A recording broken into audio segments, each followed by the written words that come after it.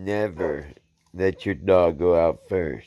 Always look out first, make sure it's safe, and then tell him, come on, let's go.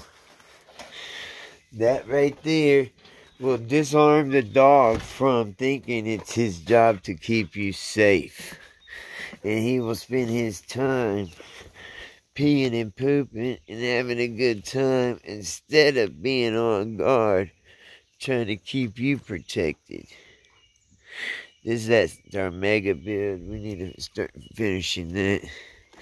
These are just little bays that I did. Mama ain't got many left to deal with. Show you what I do every couple of days.